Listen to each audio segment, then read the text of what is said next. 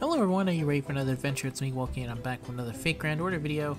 Today, the new event is coming up for NA, so I'm going to talk about it. So let's get into it. So, Valentine's Day, coming up pretty soon. So that means we're getting ours soon. Way sooner than anyone expected, because this is coming on the 1st. So this is Say Shenanigans. Say, and she's going to be in the event called Valentine's 2022. Not a so ordinary Valentine's Day. Here's the prologue. Valentine's Day is a cruel holiday. Those who receive no chocolates are labeled unattractive or unpopular, and so become the target of much ridicule. Funny enough, I've never seen this happen. I don't know if anyone's ever grown up. Maybe this happens in like... I don't know. I've never seen this happen though. It being unpopular, as someone, I don't think I got very many Valentine's Day chocolates. Maybe it's different in Japan. Maybe in Japan they all throw things at the kids who don't get any chocolate.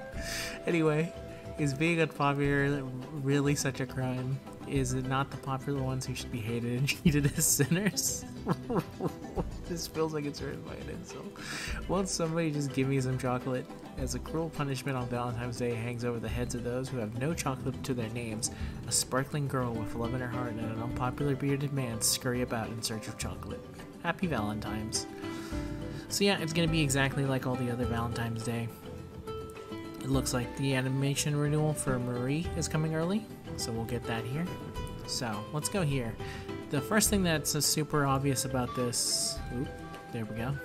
That was you saw the to-be release one real quick right there. But anyway, the most obvious thing you'll see here is that we're getting things insanely early. I think if I go over to the JP side of the game, we can take a quick look. I think it was mentioned by some, but I'm just going to point it out here. Let's go back 2 years, Popeye style. Okay, so this came in February 2012, and it lasted 14 days.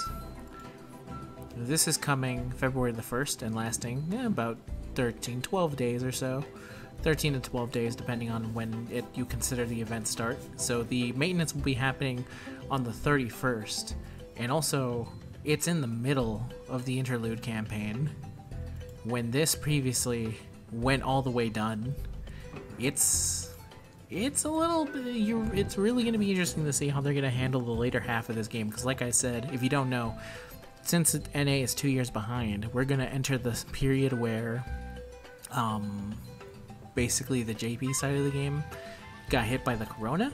And I think the most interesting theory about this that I've seen is someone saying maybe NA is on the original JP timeline, which would be maybe the most insane thing to think about if JP is on the JP timeline that got screwed over by corona, but NA gets put onto the proper route of history and we actually get the way it was supposed to be, like endured without. But there was a lot of other problems besides corona. There was a lot of like delays and stuff. It didn't help for sure, but it is interesting. But anyway, let's look into the event itself. Let me go to Japan and look into the event itself. Should have realized this is what the issue of doing some things a little bit too early. This is a campaign rerun. There we go. So yeah, let's talk about the banner unit herself. Let's look at Sai over here, because I really like Sai. And someone actually pointed out, which I did not realize until I looked at it, that the art for Sai is the same one who did the art for Bay from Hololive.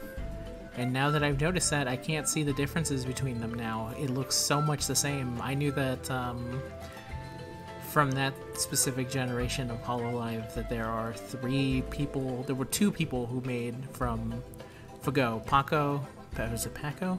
The ass-loving one from Fake Grand Order, I think the one who makes Nero and stuff like that, and then one other person that I cannot remember at the time right now in my head, but there were two. But if you look at the art, it's very clearly, it looks a lot like FGO characters. And now here's the third one, so it's pretty funny. 3 out of 5 members drawn by FGO artists. But anyway, this is what our active skill does. Song of the Poet B increases party attack for 3 turns, charges party NP gauge by 10% for every turn for 3 turns, recovers party's HP for every turn, 3 turns. Attack up is 20% at level 10 and 1000 at level 10, and the MP gauge is 10%. and 6 turn cooldown. Second skill, grant self evasion for 3 attacks, increase own crit damage for 3 attacks 3 turns, 30% at level 10. It's okay. Increase own quick performance for 3 turns, charges own MP gauge, and gains 10 crit stars. 30% crit. It's 30% crit. 30% quick, and 20% NP. 6 turn delay. And it's okay. Just 10 crit stars is nice. And finally, she has a quick and noble phantasm that is increase own damage against enemy servants with a neutral alignment by 50% for 1 turn. Activates first. Increases own damage against enemies, the shadow servants by 50% for 1 turn, and then deals damage to all enemies and increases own damage against enemies with the man attribute.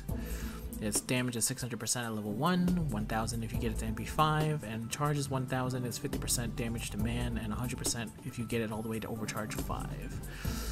So yeah, this is Sai, or Say, however you pronounce her name. I think she actually seems pretty damn solid. She has enough hits, which is important for quick. The only thing that she's kind of missing is some NP gain, but it shouldn't be too much of a problem, to be honest. A lot of the best quick farmers usually have NP gain, and the reason is that it really helps a whole bunch with farming, because quick kind of needs a lot of NP gain. It doesn't have the same luxury as arts, where it kind of has built-in NP gain. So it kind of can depend. That's why so many quick servants' ability to loop is so weird, because it kind of depends a lot on how many hits you do, and also what your stuff like this, like NP charge rates and stuff like that. Still a lot of stuff to think about. From what I understand, though, from seeing other people use her, because I was never able to pull her on JP no matter how many times I tried, she seems good. So I'm going to go with she's good, and she has 2 quick cards and 2 arts cards and 1 buster, so pretty perfectly fine. Not 100% down to quick, but good enough.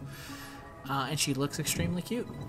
So yeah, I think I'm going to be trying for her. I think I'm only going to be doing 2. If you did not see my Castoria video, I set aside at least 2 multis for Say, I believe, and if I was lucky enough to get her in less, I would just immediately stop. I don't really have a need for a archer who does quick stuff, because to be honest, I usually just use Dantes and that's it. So the only reason I ever use a quick unit who is not Dantes is that I really like them, and I actually like her, so I think I would use her a whole bunch. So I'm down for that. So that's what I feel about Say. Of course, as always, I say to say it all. In general, you should always pull for units that you care about. If you're somewhat down for the meta, then you already know if you're going to be summoning for a unit or not. But I'm here for... Usually I think about how good is a unit, and if I really love them, I'm going to always summon for them. It's in some capacity. And if they're a good unit that I really love, then I go crazy getting ready for it. So anyway, here's the other interesting part about Valentine's Day. I don't actually suggest you summon this, but you can do it. Oh god. On Valentine's Day, there's usually banners where they're kind of set aside differently with a whole bunch of women. And these are usually women where you have a chance to kind of get them. The problem is that they share it 50-50, so if you do get an SSR and it's going to be featured, you have a 50-50 chance of it either being the one you want or the one you don't want, basically. So, not the greatest. I'll say this story because I think I say it all the time. Satonia right here. Lerp, during the year before Sai, the one for Shikabu, he decided to go crazy trying to get Satonia because she very rarely got a single raid up, and so he decided to go for it here. What happened was that he got an NP5 of Shikabu and 0 copies of Satonia. He lost the coin flip 5 times in a row and was unable to continue summoning. So don't do it. Just wait, okay? Just wait is my advice to you on that one. Next, let's see. Here are the CEs. Choco Heaven. Fantastic looking art on this one. Queen's Dream and Midnight Tension, all great art. Nothing really stands out to me on what they do. This is actually going to increase quick performance, NP damage, and NP gain rate. It's not bad. Doesn't have any starting NP gauge, but that art's pretty nice, not gonna lie. And let's see, what else we got here? Here's the event. It's literally Valentine's. Valentine's Day is always like this. They're always huge grinds. Oh, here's the event reward command codes. Lady in Waiting of Westeros, engraved cards deal 20% against demonic enemies. The Jin's Lamp, when the engraved card attacks a target, it will inflict burn. In Hamijibat, when the engraved card attacks a target, it will remove 1 critical damage up buff from the attack target, then the grave unit recovers 100 HP. It's alright. So yeah. Yeah, so the Valentine's Day events. It's gonna be interesting. Again, I'm gonna do a little bit of summons, see how it goes. The event itself is the same as every single year. It's just get your stuff in ready because oh my god, there's so much. Valentine's Day is such a grind to get anything. But it's usually pretty easy and you get some tickets out of it and stuff like that, so not the worst. Plus you get a lot of really cool scenes with your servants. And then later on the mail one for the return gift, I think is later. Is it also here? It looks like it's here as well. Okay. So, look forward to all those new ones. I think it's actually random at the beginning, and then you can use the other ones to, I forget what they're called, the Select a Choco. There's the Lock-On Choco, get you the one you want. The Surprise Choco will help boost friend point drops. Really? Friend Choco system is a new addition to this year where players will receive 10 when finishing a quest. Ooh. That actually gives me a little bit more incentive to make sure my friends list is nice. This max 3 friend Choco per friend list users reset daily. Okay. So let me read that full. Friend Choco system is a new addition to this year's Valentine's event where players will receive 10 Mana Prism when finishing a quest, and the players whose servant was chosen as support will receive 200 friend points when they log in, as opposed to the regular amount of FP gained for each time a player uses your support. This can be repeated up to 3 times, and any subsequent times the player chooses the same player support will not reward the player 10 Mana Prisms when they clear a quest. However, the player can choose a different player support and get the 10 Mana Prisms as extra quest rewards, clear rewards, and just like previous ones up to the max of 3 times, this is max 3 friend Choco per friend list users to reset daily. Note, you can only give friend Choco if you have at least 1 in your inventory, otherwise the quest reward will be the same. Please must choose to use it before the start of the quest in order for it to work. Valentine's Day craft essence increase this. Okay. Alright. That seems to be the one new thing they added for Valentine's Day. So yeah, it should be a pretty chill event. I'm gonna try out for Sai. Hopefully I'm able to get her. I can't... Once they pointed out that it looks a lot like Bae, I cannot unsee it. So we'll see how it goes. I think I'll get my brother up and we'll do a summon video because it's been a very long time. But that's the end of the video, everyone. Thank you very much for watching. If you made it all the way to the end of it here, make sure to leave a like and comment down below. It helps out the channel a whole bunch and I appreciate it. I've also started to start trying to make videos be a little bit faster at the beginning and say all this stuff at the end, just because I know some people just want to get the info out there. So if you make it this far, would really appreciate it if you helped me out in some way. It's better than the old way of doing it anyway. But hey, goodbye everyone. Have a good day, have a good night. We'll see you guys next time. Bye bye.